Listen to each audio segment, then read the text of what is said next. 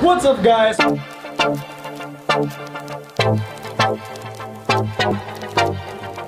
Welcome back to my channel, JM Pagets Vlog. At nandito na naman po tayo sa panibagong araw ng ating tutorial. And this is basic flare tutorial. So ngayong araw na to, nasa pin tutorial pa rin tayo or shaker tutorial pa rin tayo, no? Sana nag-enjoy kayo nung last video ko, kung ano man yung mga tinuro ko doon.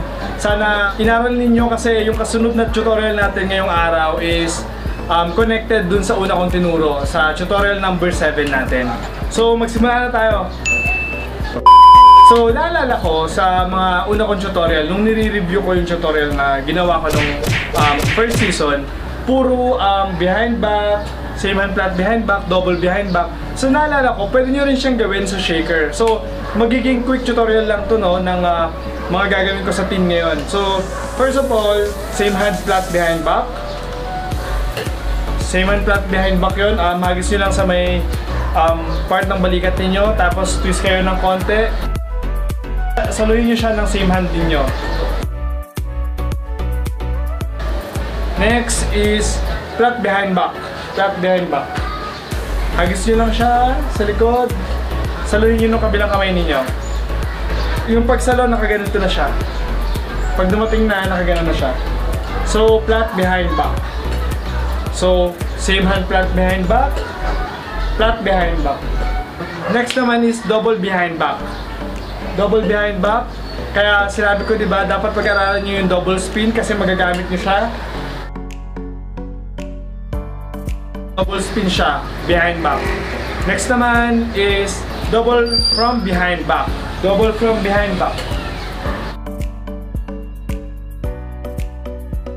So pwede nyo rin siyang gawing same hand, double behind back. O, diba?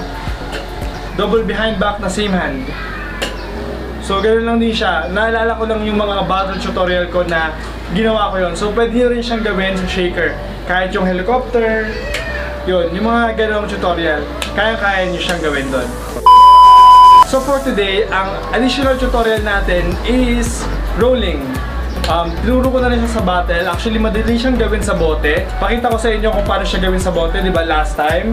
Balance, tapos lagay, tapos bitaw. No? Ganun ko siya tinuro last time. Sa shaker, ganun din siya. I-balance nyo muna. Hanapin nyo kung saan yung balance nung balikat ninyo.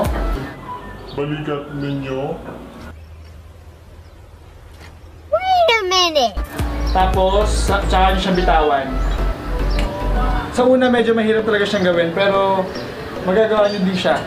Kasi ako, medyo lately ko lang din siya natutunan, or sabihin natin last year ko lang siya natutunan. Kasi dati hindi ko naman talaga siya ginagawa. So ngayon, tinuturo ko to para at least ngayon pa lang alam niyo na pwede rin gawin yung rolling sa shaker. So, lagay niyo lang siya, tapos roll lang. Roll. Sa una talaga, as in, mahirap talagang gawin to. Pero pag nakuha niyo na siya, tutukan niyo lang. I mean, tutukan nyo sa isang araw, gawin nyo ng gawin, makukuha at makukuha nyo rin siya. Rolling. Rolling. Yun. So ngayon naman is over shoulder ng shaker. Kung nahirapan kayo sa bote before, sasabihin ko na sa inyo, medyo challenging siya. Kung sa bote, medyo nahirapan na kayo papuntahin sa harap yung bote. Sa shaker lalo, medyo challenging, pero kaya nyo to.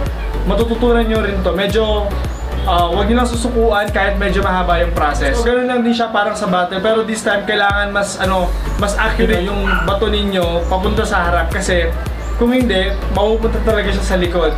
So, ano ba yung technique doon? Yung technique doon parang sa bote lang din. Pagdating dito, kung ano yung pinakamalayong abot, yung bend nung wrist mo, doon mo bitawan yung shaker o yung bote. Diba naalala nyo, papakita ko yung bote. Then pataas siya. Pataas na medyo papunta sa harap. Kasi pag mataas lang siya pero nasa likod lang. So pakita ko pag sa shaker. Ganun lang din yung hawak. Ganito ko natutunan kung paano hawakan yung shaker. Nakaturo pa rin. Tapos likod. I-relax nyo lang yung kamay ninyo. So naalala nyo, diba, nung last tutorial ko, tinuro ko yung shaker spin at saka stall. So this time, pagsasabayin ko siya. Pagsasabayin ko yung tatlo. Shaker spin, over shoulder, tapos stall. Pakita ko sa inyo. Diba? So magpapakita ako ng konting combination no, sa mga pinag-aralan natin today at saka yung pinag-aralan natin ng first season. Start na tayo?